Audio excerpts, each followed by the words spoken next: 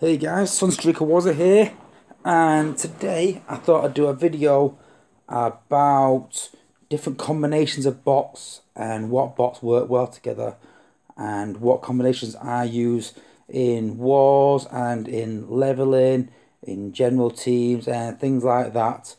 I power leveled regardless of what event I was on and what I'm doing, because TF Core is a pure war alliance. Every week, every event, every day, war. So our number one priority is getting our war team up there to maybe 12, 13k as soon as possible. And the best way to do that is power leveling. If you're not sure what power leveling is, go and search it out. I've got a few videos of my own. I'm going to do some more videos specific bots like Sunstreaker and Strafe and things like that. But it's definitely worth looking up, guys, if you're not sure how to power level and what power leveling is. But that's for another video to talk about. Again, today's video, like I said, is all about combination bots. So, everyone has their own way of playing. And this is just my opinion. And like I said, if you disagree with it, if you've got a different way, please put in the comments. We'll discuss it. And if you've got a different combination of bots, then please, comment below and let me know. And I'll try them out and do a video on it. And I'll also obviously quote your questions and your requests in the video and give you a shout out if there are anything new that I haven't seen and anything that I've not thought about. So going into looking at my teams, so generally how I sort of organise my teams is I always have a tank, I always have a gunner, and I always try and have some kind of sort of aerial or jet in my team. That's pretty much standard as such. And the reason for each one of those is you've got to have a tank there to soak up the damage. I've heard of people running gunners and healers only, but you've got to have really high level gunners for that to have considerable health. So, and not a lot of people have got them apart from the top 5 guys. So you've really got to have at least one tank in there just to soak up that damage from all defences while your other bots are sort of doing their thing and destroying defences around them.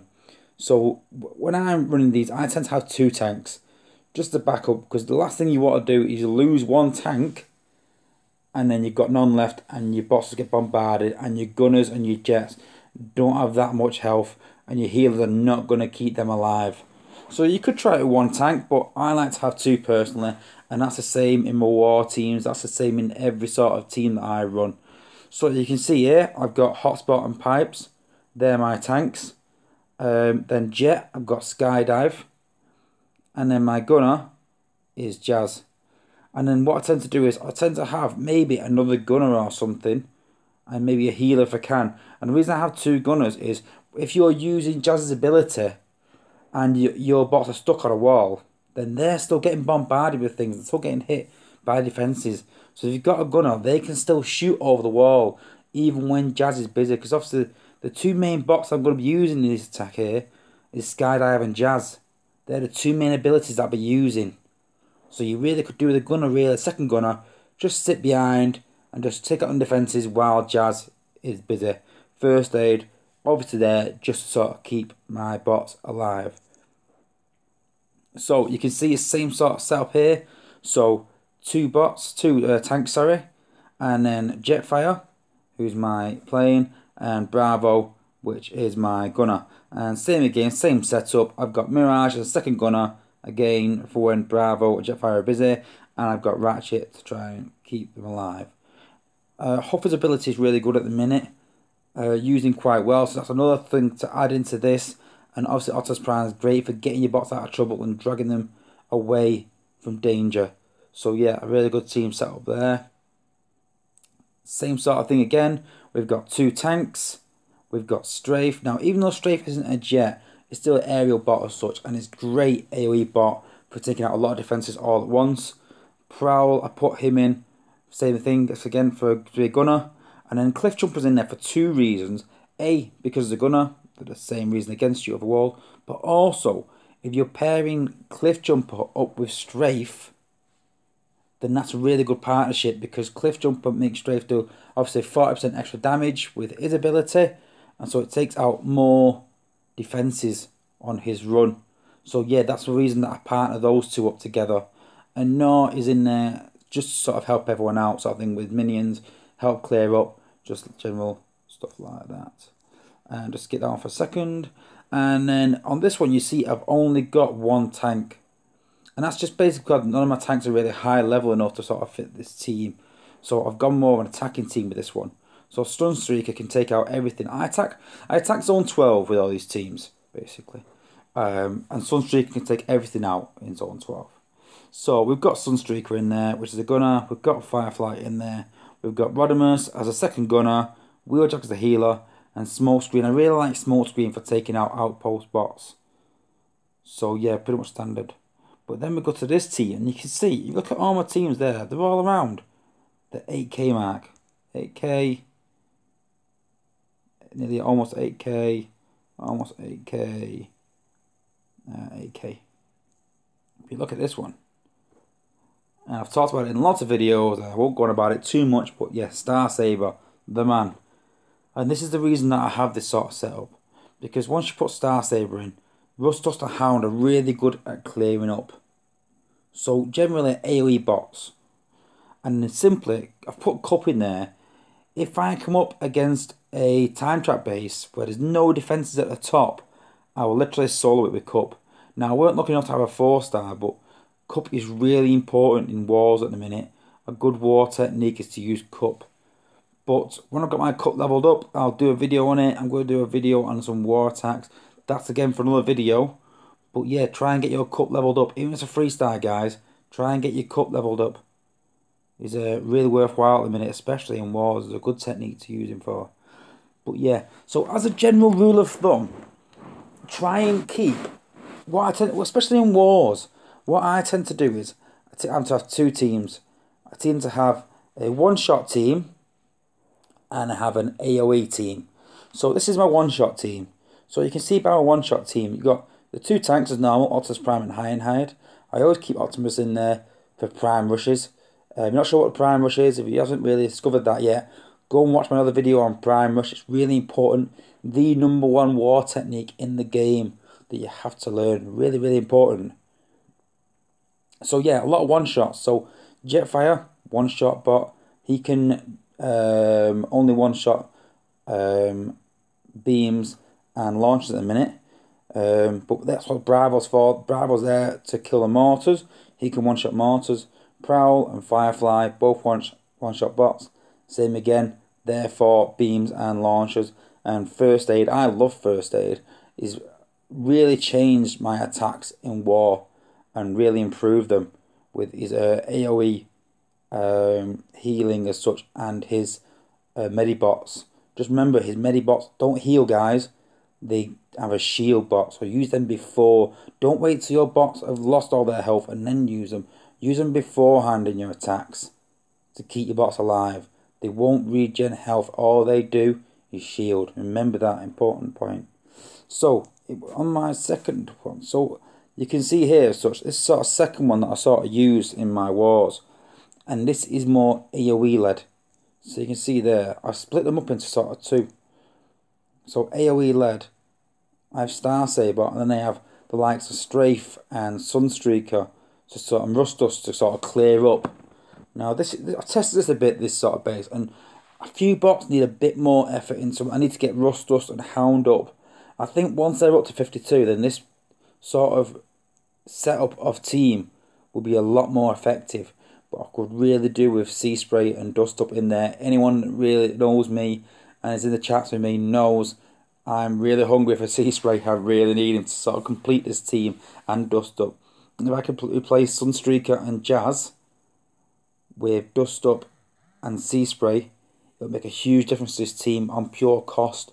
Because Star Saber is really costly, then Dust Up and Sea Spray will clear up after him at a low cost. And that's the sort of, if you're using Star Saber, it's really important to try and have low cost bots. I've talked in the Earthwars Twitch about trying to lower Hound's cost, because Hound's a great bot and he's got a good ability, but it's really costly and it doesn't work well in an AoE team, and it's definitely not one shot until a really, really high level. It's not going to do much. real in the case of taking out defences single-handedly. So at the minute, he's not got much love by everyone really. He's okay, but he's a good gunner as such, but his ability just isn't right. I think it's far too costly for what you get. It's a bit too random for me for how much it costs. So yeah, when using say Star Saber especially, try and use low cost AoE bots. Another sort of good setup is using some of your jets with air raid or even Jazz with air raid. Now, I've sort of dissed air raid in the past, and for me, to be honest with you, I still don't think he's that good. I don't use him in any of my war teams, and the way that I judge a bot is how much I use him in wars.